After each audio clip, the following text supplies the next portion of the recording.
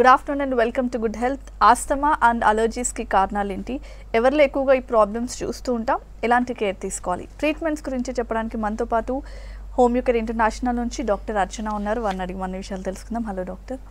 So first asthma చూస్తే ఈ సీజన్లో చాలా ఎక్కువగా ఇంక్రీజ్ అవుతూ ఉంటుంది కదా పేషెంట్స్కి. సో ఆస్తమా ఈ సీజన్లో ఇంత టూ మచ్గా పెరగడానికి కాజెస్ ఏంటి? అంటే బేసిక్గా ఈ ఉబ్బస వ్యాధి లేకపోతే ఆస్తమా ఎక్కువగా మన వింటర్ సీజన్స్లోనే ఎక్కువ అవ్వడం అనేది చూస్తూ ఉంటాం. రీజన్స్ కనుక తీసుకుంటే ఎక్కువగా నార్మల్గా రెయినీ అండ్ వింటర్ సీజన్స్లో చలిదనం వల్ల ఏమవుతుందంటే ఈ లంగ్స్కి అందాల్సిన ఆక్సిజన్ సప్లిమెంటేషన్ అనేది కొంతవరకు తగ్గే అవకాశం ఉంటుంది. ఇది కాకుండా ఇన్ఫెక్షన్స్ అనేది ఎక్కువగా ప్రోన్ అయ్యే కండిషన్స్ మనం వింటర్ సీజన్స్లో చూస్తుంటాం. వైరల్ ఇన్ఫెక్షన్స్ కానీ బ్యాక్టీరియల్ ఇన్ఫెక్షన్స్ ఆర్ నార్మల్గా ఎనీ ఫంగల్ ఇన్ఫెక్షన్స్ కానీ ఎక్కువగా మనకి త్రూ డ్రాప్లెట్స్ కానీ ఎయిర్ వల్ల చాలా వరకు ఒకరి నుంచి ఒకరికి స్ప్రెడ్ అయ్యే అవకాశాలు ఎక్కువగా ఉంటాయి. అట్ ద సేమ్ టైం దానివల్ల ఇన్ఫ్లమేటరీ చేంజెస్ బాడీ లోపల ఎక్కువగా ఉండే అవకాశం ఈ వింటర్ సీజన్స్లో ఉంటుంది. అలాంటప్పుడు ఏమవుతుందంటే మనకి ఏదైతే ఎయిర్ వేస్ ఉంటాయో అంటే బ్రాంకియల్ ట్యూబ్స్ ఏవైతే ఉంటాయో వాటిలో మ్యూకస్ అక్యుములేషన్ అనేది ఎక్కువ అయిపోతూ ఉంటుంది. ఫర్ ఎగ్జాంపుల్ తీసుకుంటే దానిలో శ్లేష్మం అనేది ఫ్లమ్ అనేది ఎక్కువగా రావటం, దానివల్ల ఆ చుట్టూతో ఉన్న మ్యూకస్ మెంబ్రెన్స్ అనేది వాచిపోవటం, స్వెల్లింగ్కి గురవ్వటం వల్ల మనం గాలి తీసుకోవడానికి వదలడానికి ఇబ్బంది ఎక్కువగా మనం వింటర్ సీజన్స్లో చూస్తుంటాం. అదే మన సమ్మర్ సీజన్స్లో కనుక తీసుకుంటే ఆక్సిజన్ సప్లిమెంటేషన్ అనేది కొంతవరకు ఎక్కువగానే ఉంటుంది. అట్ ద సేమ్ టైం మనకి ఈ ఇన్ఫెక్షన్స్ అనేది టువర్డ్స్ ద లంగ్స్ కావచ్చు, ఇమ్యూన్ సిస్టమ్ రెడ్యూస్ అవ్వడం కూడా మనకి సమ్మర్ సీజన్స్లో ఎక్కువగా కనిపించదు compare to the winter seasons. So immune system కూడా మనము ఎక్కువగా మనకి సమ్మర్లో ఎక్కువగా ఉంటుంది కాబట్టి కంపేర్ టు ఈ టూ రెయినీ అండ్ వింటర్ సీజన్స్తో పోలిస్తే మనకి ఎక్కువగా ఈ ఆస్తమా వ్యాధి అనేది మనకి ఎక్కువగా ఈ వింటర్ సీజన్స్లో కనిపించే అవకాశాలు ఎక్కువగా ఉంటాయండి. ఓకే డాక్టర్, ఒక నార్మల్ పర్సన్కి ఆస్తమా స్టార్ట్ అయిన తర్వాత యూజువల్లీ ఇంటర్నల్గా కానీ ఎక్స్టర్నల్గా ఎలాంటి సిమ్టమ్స్ చూస్తాం? అంటే ఒక మనిషికి ఆస్తమా వచ్చింది అంటే దానిలో చాలా వెరైటీస్ ఉంటుంది. అంటే intermediate type of an asthma ఉంటుంది, మోడరేట్, మైల్డ్ అండ్ సివియర్ ఆస్తమాస్ ఉంటాయి. అయితే ఇనిషియల్ పీరియడ్లో మనము సిమ్టమ్స్ అనేది తీసుకుంటే కనుక దగ్గు అనేది ఉంటూ ఉంటుంది, కంటిన్యూస్ కఫ్ అనేది ఉండటము, తర్వాత స్వెల్లింగ్ అనేది ఉండటము, ఎక్కడ అంటే మనకి బ్రాంకియోల్స్లో వాపులాగా రావటము, తర్వాత చెస్ట్ దగ్గర కొంచెం పట్టుకున్నట్టుగా అనిపించటం, చెస్ట్ కన్స్ట్రిక్షన్ అనేది ఎక్కువగా ఉండటం, గాలి తీసుకోవడానికి వదలడానికి ఇబ్బందిగా ఉంటుంది కాబట్టి గొంతు దగ్గర ఏదో అడ్డుకుపోయినట్టుగా అనిపించటము, దాంతోపాటుగా బ్రెత్లెస్నెస్ కండిషన్స్ లైక్ అంటే ఆయాసం లాగా గాలి అంటే ఆయాసం ఎక్కువగా అనిపించటం, అంటే ఈవెన్ మామూలుగా ఒక పర్సన్ ఒక 15-20 స్టెప్స్ ఎక్కితే రాని ఆయాసము ఇతను 1-2 స్టెప్స్ ఎక్కిన వెంటనే వచ్చేయడం అనేది మనం ఎక్కువగా ఈ ఆస్తమా కండిషన్స్లో చూస్తూ ఉంటాము. ఇది కాకుండా పిల్లి కూతల sounds like wheezing kind of sensation అనేది మనకి ఈ గొంతు దగ్గర గుర్గుర అని అనిపించటం, ఒక చిన్న పిల్లాడికి ఎక్కువగా మనం నెబులైజేషన్స్ పెట్టే కంటే ముందు దగ్గు కంటిన్యూస్గా ఉన్నప్పుడు భుజం మీద వేసుకున్నప్పుడు గర్గర్ అనే సౌండ్ వస్తూ ఉంటుంది. అది ఎక్కువగా మనము ఈ అడాలసెంట్లో ఎక్కువగా చూడటం అనేది మనము ఆస్థమాటిక్ కండిషన్ యొక్క మెయిన్ సిమ్టమ్ అని చెప్పొచ్చు. సో కంటిన్యూస్గా దగ్గు ఉండటము, వీజింగ్ కైండ్ ఆఫ్ సెన్సేషన్, పెళ్లి కూతల sound, mucus accumulation in the throat అంటే గొంతు దగ్గర ఏదో శ్లేష్మం అడ్డుకపోయినట్టుగా అది బయటికి రాకుండా అక్కడే గొంతు ఊరికనే హాక్ చేయడం అనేది జరుగుతూ ఉంటుంది. ఇది కాకుండా ఎక్కువగా మనకి బ్రాంకైటిస్ లాంటి కండిషన్స్లో కానీ ఆస్తమా బాగా సివియర్ అయిపోతున్నప్పుడు ఈ ఎంఫైసీమా కండిషన్స్ అంటే లంగ్ చుట్టూ పస్ ఫార్మేషన్ కానీ లేకపోతే కంటిన్యూస్గా inflammatory conditions in the body రావడం, దానివల్ల కంటిన్యూస్గా ఫీవర్ కానీ, నాజియా, వామిటింగ్ సెన్సేషన్ అనిపించడం, ఫెటిగ్నెస్, చిన్నదానికి అలసిపోయినట్టుగా అనిపించడం అనేది ఆస్తమా యొక్క సిమ్టమ్స్. అయితే ఈ సిమ్టమ్స్ అనేది ఏంటంటే కొంతమందికి సంవత్సరంలో 1-2 సార్లు రావటం మళ్ళీ మామూలుగానే అయిపోతుంది. ఎక్కువగా మనకి వింటర్ సీజన్లో ఎక్కువగా కనిపిస్తూ ఉంటుంది. వెరాజ్ సమ్మర్లో వచ్చే చలికి 99% ఆఫ్ ద కేసెస్ చాలా వరకు కమ్ డౌన్ గానే ఉంటాయి, తగ్గుతూనే ఉంటాయి. వెరస్ మళ్ళీ రెయినీ సీజన్స్ ఈ చల్ల గాలి తగిలినప్పుడు కానీ, చల్ల వెదర్కి ఎక్స్పోజ్ అవుతున్నప్పుడు కానీ, లేకపోతే వర్షాకాలంలో తడిచినప్పుడు కానీ ఈ ఆస్తమా సిమ్టమ్స్ అనేది ట్రిగ్గర్ అయ్యే అవకాశాలు ఎక్కువగా ఉంటాయండి. ఓకే డాక్టర్, ఇప్పుడు ఆస్తమా అంటే చిన్నప్పటి నుంచి చలి పడకపోవడం లేకపోతే కూల్ డ్రింక్స్ లేకపోతే చల్ల వాటర్ పడని వాళ్ళకే ఆస్తమా వచ్చే ఛాన్సెస్ ఎక్కువ ఉంటాయా, లేకపోతే ఎవరికైనా ఎనీ టైప్ ఆఫ్ బాడీకి వచ్చే ఛాన్సెస్ ఉంటాయి? అంటే ట్రిగరింగ్ ఫ్యాక్టర్స్ కానీ కాజేటివ్ ఫ్యాక్టర్స్ కానీ ఆస్తమాకి తీసుకుంటే ఎక్కువగా మనము చిన్న పిల్లల్లో చూస్తూ ఉంటాం. 5 సంవత్సరాల లోపల ఉన్న పిల్లలు ఎక్కువగా మనకి ఆస్థమాటిక్ అటాక్స్, రిపీటెడ్గా కఫ్ రావడం కానీ, కోల్డ్ రావడం కానీ, ఎందుకంటే వీళ్ళకి ఎక్కువగా ఇమ్యూన్ సిస్టమ్ అనేది చాలా తక్కువగా ఉంటుంది. వ్యాధి నిరోధక శక్తి, the resistance power in the body is very less at the time. అంటే 5 years ఆఫ్ లోపల ఉన్న పిల్లల్లో ఎక్కువగా కనిపించడం అనేది జరుగుతూ ఉంటుంది. కాబట్టి ఎక్కువగా మనం ఈ ఏజ్ గ్రూప్లో చూస్తూ ఉంటాం. At the same time second stage వచ్చేసరికి ఏంటంటే 50s తర్వాత 50 సంవత్సరాలు దాటిన వాళ్ళలో ఎక్కువగా ఈ లంగ్ ఫంక్షనింగ్ అనేది చాలా వరకు తగ్గిపోతూ ఉంటుంది. శ్లేష్మం అక్యుములేషన్ అనేది ఎక్కువగా అయిపోవటము, తర్వాత వాళ్ళలో ఇమ్యూన్ సిస్టమ్ కూడా చాలా తక్కువగా ఉంటుంది. కాబట్టి ఎక్కువగా మనం ఓల్డ్ ఏజ్ గ్రూప్లో 50+ దాటిన వాళ్ళలో ఆస్థమాటిక్ కండిషన్స్ చూస్తుంటాం. ఇది కాకుండా ప్రెగ్నెన్సీ టైం ఆడవాళ్ళలో ఎస్పెషల్లీ మనకి 25 to 35 మధ్యలో కన్సీవ్ అయ్యే వాళ్ళలో ఎక్కువగా అంటే సడన్గా వెయిట్ గెయిన్ ఉన్న వాళ్ళలో ఎస్పెషల్లీ బాడీలో ఇడీమా అంటే వాటర్ అక్యుములేషన్ అనేది ఎక్కువగా ఉన్నప్పుడు, పొట్ట కొంచెం ఎక్కువగా ఉన్నప్పుడు, బరువు అధికంగా పెరిగిపోయినప్పుడు ఎక్కువగా ఈ ఆస్థమాటిక్ కండిషన్స్ అనేది ఈ 3 స్టేజెస్లో ఎక్కువగా చూస్తూ ఉంటాం. కానీ నార్మల్గా ఇప్పుడు చూస్తే కనుక అదర్ రీజన్స్ కనుక ఉంటే అంటే ఫ్యామిలీలో ఎవరికైనా ఉన్నా కానీ అంటే వాళ్ళ పేరెంట్స్కి ఇద్దరికి ఉంది అంటే నెక్స్ట్ జనరేషన్స్కి ఎక్కువగా వచ్చే అవకాశం ఉంటుంది. ఒకరికి ఉంటే కనుక కొన్ని ప్రికాషనరీ మెజర్మెంట్స్ తీసుకుంటే కనుక ఖచ్చితంగా రావాలని ఏం లేదు. సో జెనెటిక్గా తీసుకోవచ్చు, ఏజ్ పరంగా చిన్నపిల్లలు లేకపోతే ఎక్స్ట్రీమ్ ఏజ్ గ్రూప్లో తీసుకోవచ్చు, ప్రెగ్నెన్సీ టైంలో బికాస్ ఆఫ్ హార్మోనల్ ఇంబ్యాలెన్సెస్ వల్ల కావచ్చు ఎక్కువగా మనం ఈ ఆస్థమాటిక్ అటాక్స్ చూస్తుంటాం. అలా అని మధ్య వయస్కులలో రాదు అని ఏం లేదు. అలాంటి ఇప్పుడు ఫ్యామిలీలో హిస్టరీ ఉంది, వాళ్ళు బాగా అంటే లైక్ ఇప్పుడు ఏమంటే అవుతుందంటే క్లోజ్డ్ వెంటిలేషన్స్లో ఎక్కువగా మనం పనిచేస్తూ ఉన్నాం. సెంట్రలైజ్డ్ ఏసీస్లో వెంటిలేషన్ అనేది ప్రాపర్గా మనకి అందటం లేదు. దానివల్ల ఇన్ఫెక్షన్స్ కూడా లోపలికి ఈజీగా వెళ్ళిపోవటము, ఇమ్యూన్ సిస్టమ్ తగ్గిపోవటము, తర్వాత స్ట్రెస్, మెంటల్ స్ట్రెస్ ఎక్కువగా ఉండటం. ఆ స్ట్రెస్ని తట్టుకోలేక చాలామంది స్మోకింగ్ లాంటిది అలవాటు చేసుకోవటం, ఆల్కహాలిజం తీసుకోవటం, దానివల్ల ఈ లంగ్స్కి టోటల్గా అంటే నిమ్ములాగా చేరిపోవటం అనేది ఎక్కువగా ఉంటుంది. కాబట్టి మధ్య వయస్కులలో కూడా ఈ ట్రిగరింగ్ ఫ్యాక్టర్స్ ఎక్కువగా ఉండటం వల్ల ఆస్థమా అటాక్స్ ఎక్కువగా రావడం అనేది చూస్తూ ఉంటామండి. కాల్ హలో హలో మహేష్ చెప్పండి, ప్రాబ్లం ఏంటి? ఎలర్జీ అండి, ఆస్తమా ఉందండి. ఓకే ఓకే హలో చెప్పండి మేడం. ఆస్తమా ఉందండి. ఆస్తమా వచ్చి నాకు ఏంటంటే ఎవరు కొంచెం మనం మెట్లెక్కినా కూడా, కొంచెం దూరం రన్ చేసినా, వాక్ చేసినా కూడా అది కొంచెం ఎఫెక్ట్ అవుతుంది మేడం. చాలా ఆయాసం ఎక్కువ వస్తుంది నాకు అది. ఓకే, ఎప్పటి నుంచి ఉందండి? ఫైన్. ఆస్తమా ఉంది అంటున్నారు, ఎప్పటి నుంచి ఉందని చెప్పట్లేదు. అంటే అది చూడాలి, ఎందుకంటే మీకు అప్పుడప్పుడే వస్తుందా, లేకపోతే వింటర్లోనే ఎక్కువ అవుతుంది, సమ్మర్లో అస్సలు ఉండటం లేదా, లేకపోతే 3 సీజన్స్లో కూడా ఎక్కువగా ఉంటుందా, ఏమి ఇన్హేలర్స్ ఏమైనా వాడుతున్నారా, లైక్ బుడేకాట్ కానీ ఆస్తలిన్ కానీ ఏమైనా వాడుతున్నారా, లేకపోతే డికంజెస్టెన్స్ కానీ యాంటీహిస్టమిన్స్ ఏమైనా వాడుతున్నారా అనేది చూడాల్సిన అవసరం ఉంటుంది. ఏ మెడికేషన్ వాడినా కూడా చాలామందికి తెలియని విషయం ఏంటంటే ఆస్తమా పూర్తిగా నయం కాదు, ఈ ఉబ్బస వ్యాధికి లైఫ్ టైం మెడికేషన్ వాడాలి అని అనుకుంటారు. అలాంటిది ఏమీ లేదండి, అది ఒక మిత్ మాత్రమే, అపోహ మాత్రమే. మెడికేషన్ ప్రాపర్గా వాడుకుంటూ కొన్ని ప్రికాషనరీ మెజర్మెంట్స్ తీసుకుంటే కనుక ఆస్తమాని 100% నిర్మూలించే అవకాశం హోమియోపతి మెడికేషన్ ద్వారా ఉంది అండి. ఒకసారి మీరు చెస్ట్ ఎక్స్రే కానీ ఏమైనా తీయించుకుని ఉంటే, ఏదైనా మెడికేషన్ కానీ వాడుతుంటే అవన్నీ తీసుకొని ఒకసారి దగ్గరలోనే హోమియోకేర్ బ్రాంచ్కి కన్సల్ట్ అవ్వండి. మీకు ఉన్న ప్రాబ్లం అనేది ఒకవేళ మీరు ఇన్హేలర్స్ వాడుతున్నారు అంటే టోటల్గా బంద్ చేయించిన తర్వాత కూడా మీకు వింటర్ అగ్రవేషన్ లేకుండా 100% నిర్మూలించడం జరుగుతుంది. ఓకే డాక్టర్, ఇప్పుడు ఆస్తమా ఉన్న వాళ్ళు ఈ సీజన్లో ఎస్పెషల్లీ ఎలాంటి కేర్ తీసుకోవాలి? ఆస్తమా ఎక్కువగా మనకి రైనీ అండ్ వింటర్ సీజన్స్లోనే ఎక్కువ అవుతూ ఉంటుంది. కాబట్టి చాలా వరకు ఈ పొల్యూషన్కి వెళ్లకుండా చూసుకోవడం అనేది చూడాలి. ఇప్పుడు డే టు డే లైఫ్లో జాబ్ చేయడం కంపల్సరీ అయిపోయినప్పుడు కొంచెం మెజర్మెంట్స్ తీసుకోవాలి. లైక్ ఏంటంటే హెల్మెట్ ధరించటము, ముక్కుకి మాస్క్ లాగా కట్టుకోవటం, చెవిట్లో కాటన్ పెట్టుకోవటము, తర్వాత తీసుకునే వాటర్ కూడా చిల్డ్ అంటే నార్మల్ ట్యాప్ వాటర్ కాకుండా కొంచెం వామ్ వాటర్ లాగా తీసుకోవటం, ఎస్పెషల్లీ రైనీ అండ్ వింటర్ సీజన్స్లో ఈ ప్రాబ్లమ్స్ సఫర్ అవుతున్న వాళ్ళు. ఇలా కాకుండా సాఫ్ట్ డ్రింక్స్కి కానీ, కోల్డ్ డ్రింక్స్, తర్వాత ఎక్కువగా chilled items like ice creams కానీ, చాక్లెట్స్ కానీ, కొన్ని రకాలైన ఫ్రూట్స్ లైక్ బనానా కానీ, అనార్ అంటే దానిమ్మ పండు కానీ, ఇలాంటివి చాలా వరకు అవాయిడ్ చేయాల్సిన అవసరం ఉంటుంది. తర్వాత జామకాయ కానీ ఇలాంటివి ఈ కాలంలో కొంతవరకు దూరంగా పెట్టుకోవాల్సి ఉంటుంది.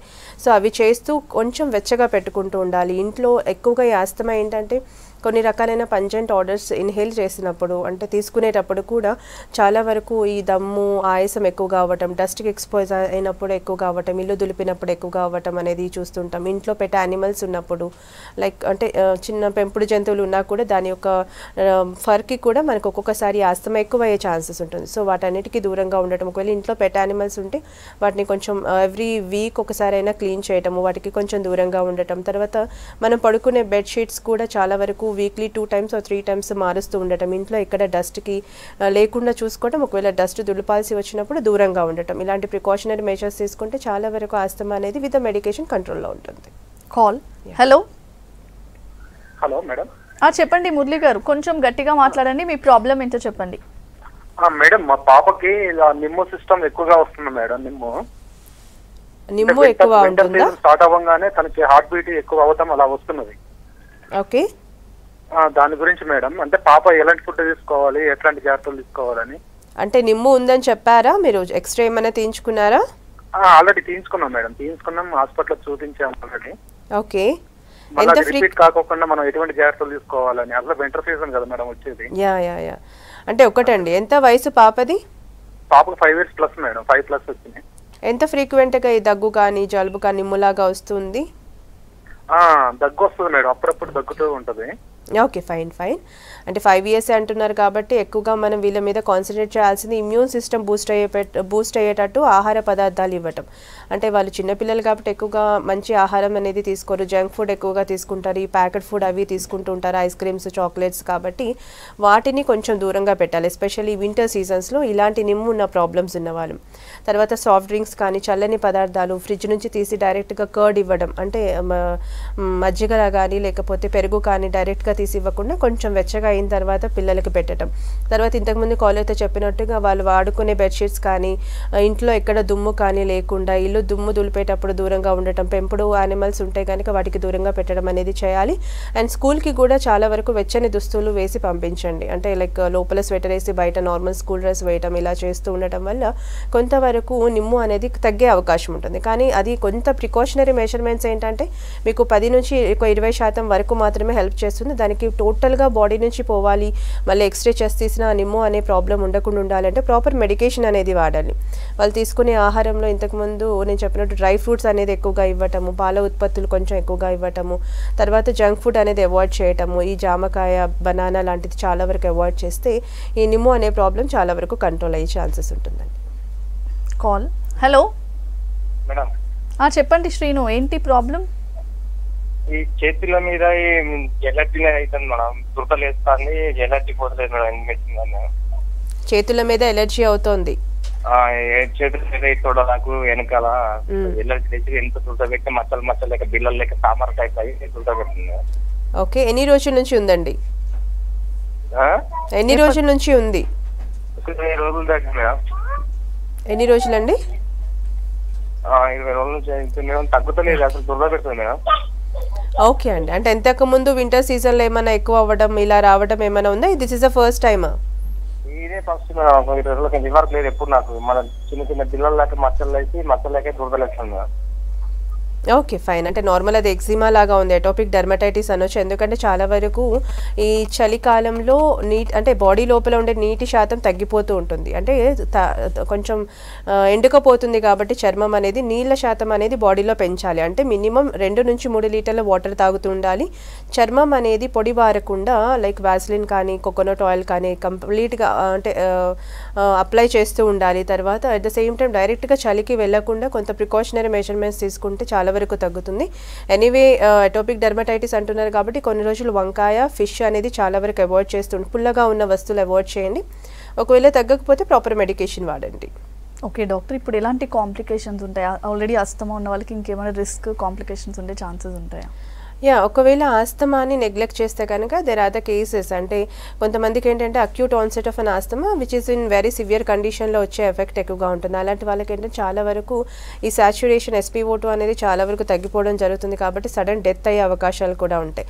అందుకని ఆస్తమాని చాలా వరకు నెగ్లెక్ట్ చేయొద్దు. అది మీరు అంటే ఏ మెడికేషన్ అయితే వాడుతున్నారో దాన్ని ప్రాపర్గా కంటిన్యూగా వాడటం, ఇంతకుముందు నేను చెప్పిన ఫుడ్ కానీ మేనేజ్మెంట్ పార్ట్ కానీ కరెక్ట్గా చేసుకోవటం, yoga, meditation will help allot. అంటే ఈ ఆస్తమా అంటే మన ఎయిర్వేస్ అనేది నార్మల్గా శ్లేష్మం అనేది అక్యుములేట్ కాకుండా ఉండాలి అంటే కనుక కపాలభాతి లాంటి ఎక్సర్సైజ్ కానీ మామూలుగా ఈ ప్రాణాయామం కానీ చాలా వరకు హెల్ప్ అవుతూ ఉంటుంది. యోగా, మెడిటేషన్ చేస్తూ మెడికేషన్ వాడుకుంటే తప్పించి ఈ అంటే సడన్ డెత్ కానీ లేకపోతే COPD అంటే chronic obstructive pulmonary disorder which is very dangerous. చాలా వరకు అది అసలు ఇంకా గాలి తీసుకోవాలన్నా వదలాలన్నా చాలా ఇబ్బంది పడిపోతూ ఉంటారు. ఇది కాకుండా ఎంఫైసిమా లాంటి కండిషన్స్ వచ్చే అవకాశాలు ఉంటాయి. కాబట్టి ఆస్తమా ఇనిషియల్ ఇనిషియల్ పీరియడ్లోనే ఉంది. కొంతమందికి ఏంటంటే మెల్లగా స్టార్ట్ అవుతూ ఉంటుంది, అంటే ఇంటర్మీడియట్ ఓన్లీ వింటర్లో ఒక 1 వీక్ 2 వీక్స్ కనిపించి మళ్ళీ నెక్స్ట్ వింటర్లో కనిపించడం జరుగుతుంది. అలా కాకుండా కొంతమందికి రెయినీ వింటర్లో కనిపించడం, సమ్మర్లో చాలా వరకు తగ్గడం జరుగుతుంది. కొన్ని కేసెస్ కూడా ఉన్నాయి, అంటే వింటర్ రెయినీలో అసలు ఏమీ ఉండదు, సమ్మర్లో ఒక 10-15% ఆఫ్ ద కేసెస్ పెరిగే ఛాన్సెస్ కూడా ఉన్న కేసెస్ మా దగ్గరికి వస్తుంటాయి.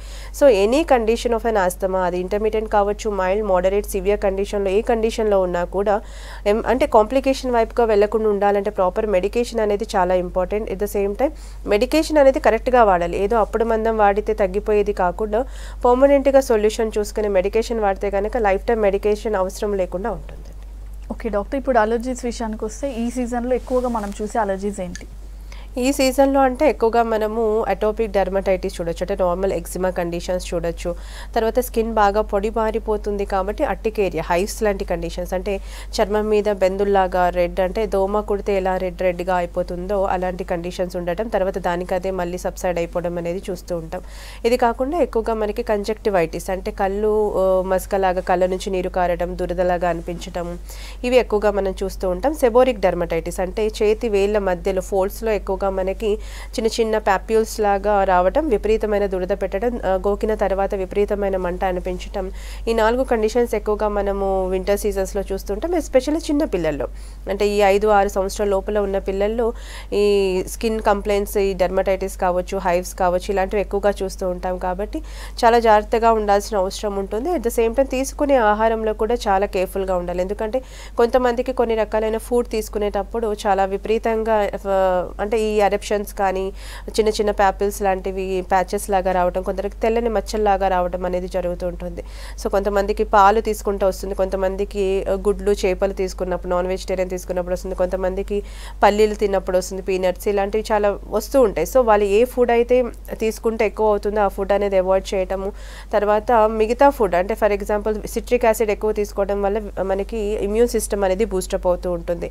సో ఇలాంటి కండిషన్స్ ఎక్కువగా మనకి వ్యాధి నిరోధక శక్తి చాలా వరకు తక్కువగా ఉండడం వల్ల వస్తుంది. కాబట్టి అది బూస్టప్ చేసేటట్టు విటమిన్ సి ఎక్కువగా ఉన్న ఫుడ్ తీసుకోవడం, ఫర్ ఎగ్జాంపుల్ ఆరెంజెస్ కానీ లేకపోతే నార్మల్గా గువావా కానీ, ఇవన్నిటిలో ఎక్కువగా మనకి విటమిన్ సి ఉంటుంది. కాబట్టి ఆ ఫుడ్ అనేది ఎక్కువగా తీసుకోవడం వల్ల కొంతవరకు మనకి ఇలాంటి ప్రాబ్లమ్స్ రాకుండా ప్రివెంట్ చేయొచ్చు. అంటే పర్మనెంట్గా తగ్గదు కానీ కొంతవరకు అయితే మేనేజ్మెంట్ చేయొచ్చు. కాల్. హలో, నమస్తే మేడం. నమస్తే, చెప్పండి వెంకటస్వామి, ఏంటి సమస్య? మేడం వాయిస్ కట్ సన్న అవుతుంది. ఓకే, ప్రాబ్లం ఏంటి చెప్పండి. ఏం లేదు మేడం, నైట్ పూట చల్లగా మార్బుల్ బండలు ఉన్నాయి, చల్లగా అన్నాడు కొద్దిగా దమ్ము వచ్చేస్తుంది మేడం. నైట్ పూట దమ్ము వస్తుంది?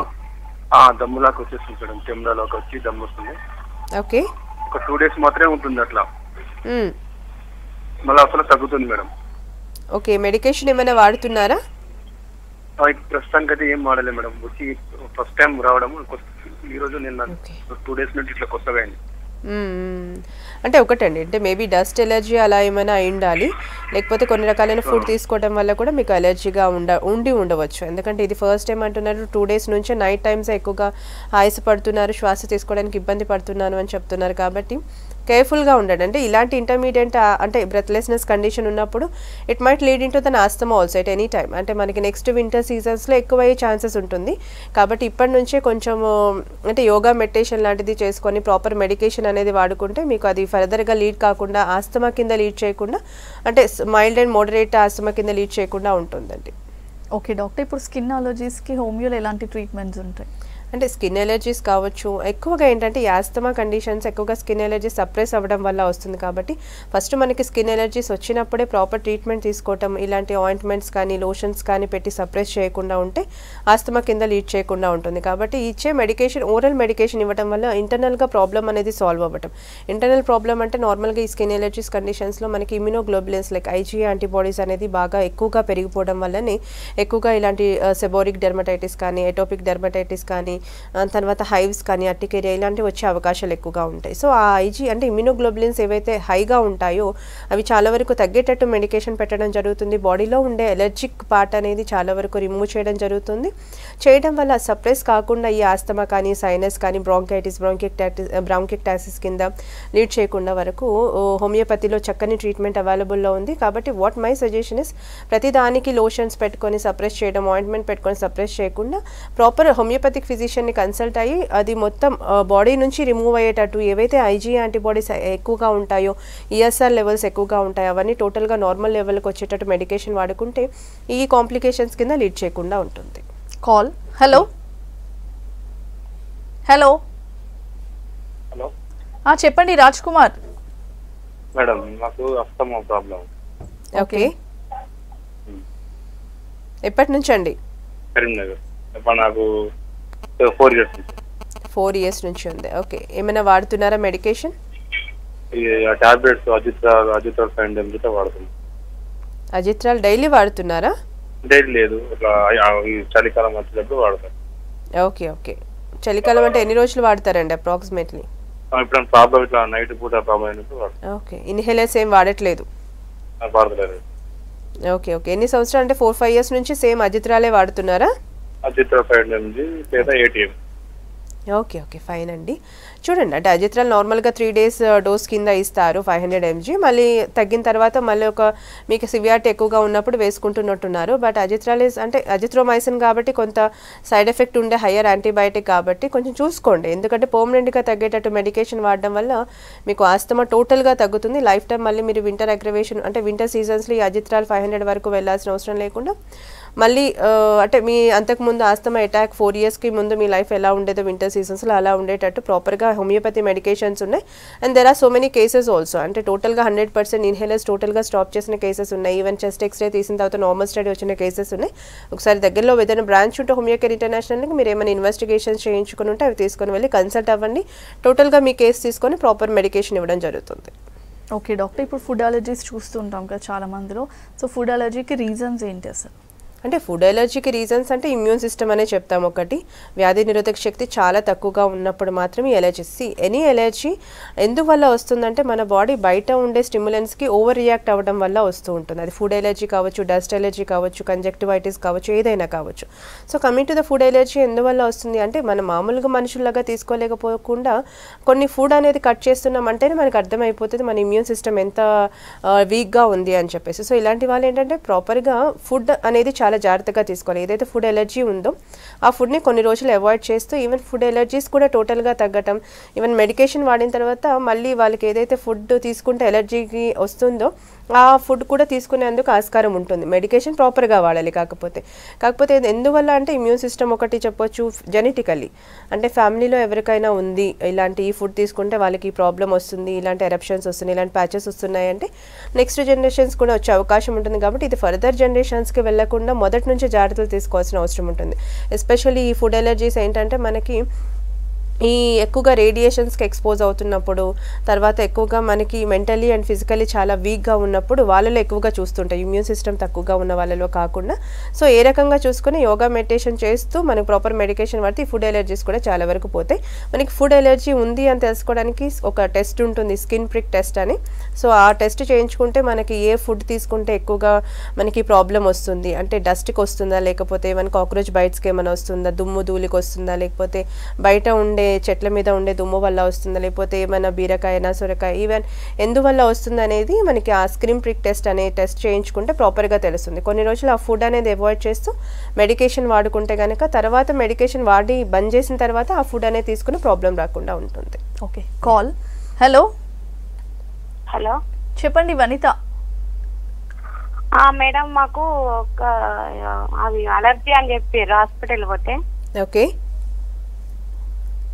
ఫుడ్ ఎలర్జీ అని చెప్పిండ్రు. అయితే మరి మొన్న ఇక మందులు వాడినాం, బంద్ చేసినాం. ఇది బంద్ చేసిన తర్వాత ఇక ఊకే జలుబు దగ్గు వచ్చి సైనసైటిస్ అని చెప్పి ఆపరేషన్ అయింది ఇక మొన్ననే. ఏం ఆపరేషన్ అయింది? సైనసైటిస్ అన్నారు, ఇన్ఫెక్షన్ అయింది. అయితే మరి తర్వాత మరి మందులు వాడాలా, కోర్సు లాగా వాడాలా, ఏం చేయాలా చెప్పండి అని. అంటే ఇప్పుడు ప్రాబ్లం ఏమైనా ఉందా అమ్మా? ప్రాబ్లం ఇప్పుడు ఏం లేదు, ఇక మందులు వాడుతున్నాను. ఓకే, మందులు వాడుతున్నారు కదా, అవి కంటిన్యూ చేయండి. ఆ కోర్స్ ఎంతవరకు ఉందన్నారో అంతవరకు కంటిన్యూ చేసి స్టాప్ చేయండి. అంటే ఇప్పుడే సైనసైటిస్కి మనకి సర్జరీ అయింది కాబట్టి అంత తొందరగా సిమ్టమ్స్ ఏమీ బయటపడవు. కొన్ని రోజుల తర్వాత బయటపడే అవకాశం కూడా ఉంటుందమ్మా. సో అలాంటప్పుడు మళ్ళీ మెడికేషన్ వాడుకుంటారు. కానీ ఓకే డాక్టర్, ఇప్పుడు ఇమ్యూన్ సిస్టమ్ బూస్టప్ చేసుకోవడానికి ఏం చేయాలి? అంటే ఇమ్యూన్ సిస్టమ్ బూస్టప్ చేయాలంటే ఎక్కువగా మనం చేయాల్సింది కోల్డ్ వెదర్కి ఎక్కువగా ఎక్స్పోజ్ కాకుండా ఉండటం, అంటే extremes of whether it might be అంటే ఎక్కువగా చల్లగా ఉన్న ప్రదేశాలకి వెళ్లకుండా ఉండాలి, అట్ ద సేమ్ టైం ఎక్కువగా వేడిగా ఉన్న ప్రదేశాలకు కూడా వెళ్లకుండా చూసుకోవాలి. అండ్ తీసుకునే ఆహారంలో ఎక్కువగా సీజనల్ ఫ్రూట్స్ ఎక్కువగా తీసుకోవడం, ఎస్పెషల్ ఇమ్యూన్ సిస్టమ్ బూస్టప్ అవ్వాలంటే vitamin B12 and vitamin C is very important. So ఆ ఫ్రూట్స్ ఎక్కువగా మనకి ఆరెంజెస్లో ఉంటుంది, తర్వాత ఎక్కువగా మనకి పైనాపిల్స్లో అంటే కొంచెం పుల్లగా ఉన్న పదార్థాలలో ఎక్కువగా మనకి విటమిన్ C ఉండే అవకాశం ఉంటుంది. ఇది కాకుండా డ్రై ఫ్రూట్స్ ఎక్కువగా బాదం అండ్ అంజీర్లో ఎక్కువగా మనకి ఈ ఇమ్యూన్ సిస్టమ్ బూస్టప్ చేసే పదార్థాలు ఉంటాయి కాబట్టి అది తీసుకోవడం. At the same time multivitamin deficiency లేకుండా చూసుకోవడం, అంటే ఎక్కువగా క్యారెట్ కానీ బీట్రూట్ కానీ తర్వాత ఎక్కువగా దానిమ్మ ఇవి తీసుకోవడం వల్ల చాలా వరకు మనకి ఇమ్యూన్ సిస్టమ్ బూస్టప్ అవుతుంటుంది. At the same time hygienic food అనేది తీసుకోవడం చాలా వరకు కరెక్ట్గా ఉండాలి, అంటే బయట ఎక్కువగా జంక్ ఫుడ్ కానీ అలా కాకుండా హోమ్ మేడ్ ఫుడ్స్ ఎక్కువగా తీసుకోవటం. తర్వాత water content should be more, అంటే ఎక్కువగా వాళ్ళు ఇర్రెస్పెక్టివ్ ఆఫ్ ద సీజన్ 3 నుంచి 4 లీటర్స్ వాటర్ అనేది కరెక్ట్గా తీసుకోవాల్సిన అవసరం ఉంటుంది. At the same time mental stress లేకుండా ఉంటే ఆటోమేటిక్గా మనం ఈ వైరల్ బ్యాక్టీరియా ఇన్ఫెక్షన్స్లో ఎంత హ్యాపీగా ఉంటే అంత రోగాలకి దూరంగా ఉండొచ్చు. Okay, thank you so much doctor. Asthma and allergy problems గురించి చెప్పినందుకు. ఇది వాళ్ళ good health. Keep watching V6 News.